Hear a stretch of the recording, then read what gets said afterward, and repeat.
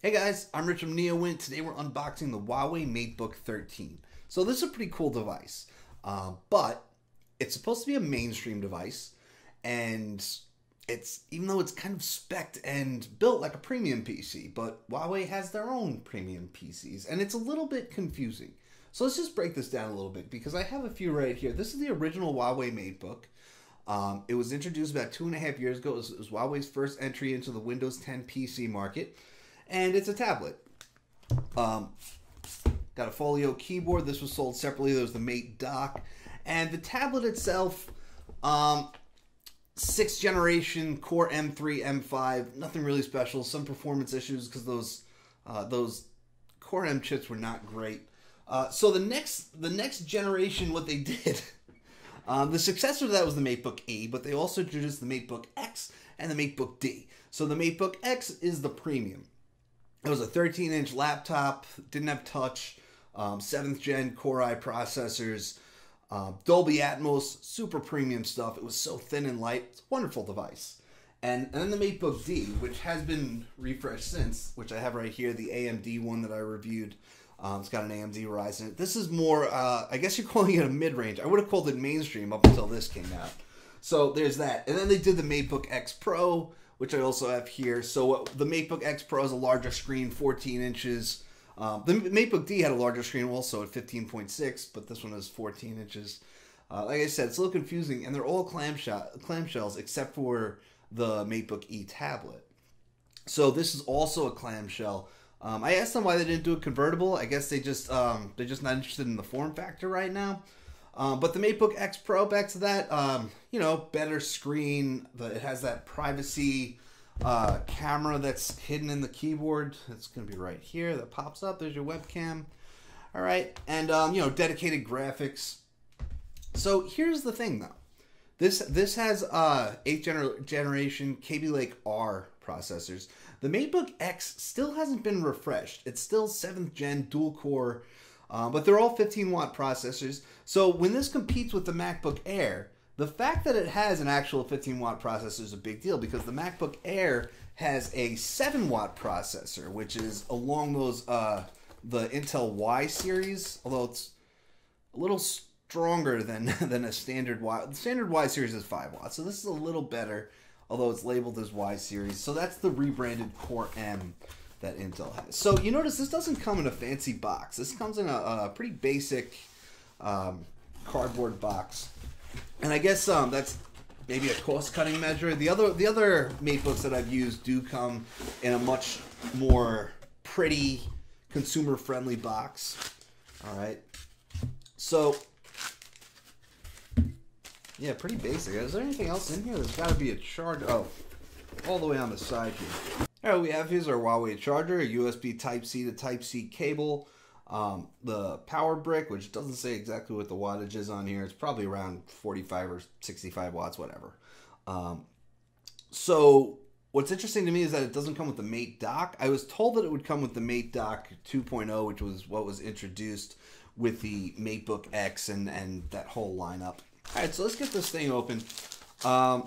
Like I said, it's definitely a MacBook Air competitor, and I don't like calling Windows PCs that because really they're competing with other Windows PCs. So this is it. It's got the Huawei logo. It's a beautiful machine. Okay, over here we have one Type-C port, 3.5 millimeter audio jack, another Type-C port over here, and no USB Type-A. And that's why I was so surprised that there's no MateDock, because I was told that there would be one because there's no Type-A. But we can see it's much thicker and it's much heavier than the MateBook X. That is not to say that this is thick or heavy. This is actually quite thin and light. So for a device that's not meant to be premium, it's actually pretty premium. This is a wonderful device. So we have a little piece of plastic protecting the keys here. So we can take a little bit of a closer look here. We can see about a 1.3 millimeter keyboard, large trackpad. Okay, it feels pretty premium to me. Narrow black bezels, which kind of fits in with that MacBook Air design. You can almost feel like you're looking at a MacBook Air if you look from the inside. Another thing is the fingerprint reader, which I just want to call out. This thing is lovely. Okay, I know it's a weird thing to call out on a video, but it's actually a really good fingerprint reader. So what it does is it actually scans your fingerprint when you turn on the device, versus other machines where you actually have to turn on the device and then you have to scan it again, even though the fingerprint reader is built into the power button. So Dell does something like that. And it's interesting because both companies have different theories about this. Dell says that it's a security risk because it takes too long to boot up Windows. So something over a certain amount of time, say 5 seconds. So say if it takes 7 seconds to boot up Windows, that's too long, and it's a security risk because you might go to turn on your PC and you might walk away, and then if it automatically logs you in, then you're at risk. On the other hand, this is super convenient. And what's the point of building a fingerprint reader into the power button if you can't use it for that exact purpose? If you ask me, everybody might have different opinions on that, but if you want it to automatically log you in, that option is here. Okay, so no bloatware. This is a signature PC. It doesn't even have McAfee antivirus on it, which is fantastic. It has some Huawei software, PC Manager. That's where you can go to update your drivers and such. You should also be able to use it to like sync text messages with your Huawei phone. My services, I don't see it, but you've been able to do that with this app previously. So another thing, i7-8565 CPU. So like I said, this has premium specs, and it actually has better specs than the ones that are actually supposed to be premium, which is just weird to me. By the way, another thing, the display 2160 by 1440, so that's QHD 3x2.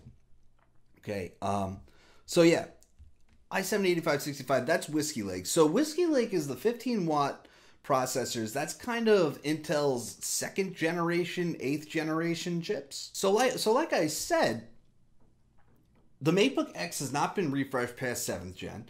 The MateBook X Pro is still on Kaby Lake R, which is like the 1st gen, 8th gen chips. It's weird. The U series, the standard U series chips are 15 watts. But we've just got 2 generations of them with the 8th generation U series. So the MateBook X Pro is using Kaby Lake R. The MateBook X is using Kaby Lake. This is using Whiskey Lake. So this has kind of the best CPUs of anything that Huawei offers right now. So it's just a little peculiar to me. This model also has dedicated graphics. Not the best dedicated graphics. NVIDIA GeForce MX 150 with 2 gigabytes GDDR5. And that's fine. For a device like this, again, very thin and light, you know, this is Ultrabook type of power here. So this is a productivity machine. You could use it for more. That dedicated graphics is better than just integrated graphics. So that's a big deal.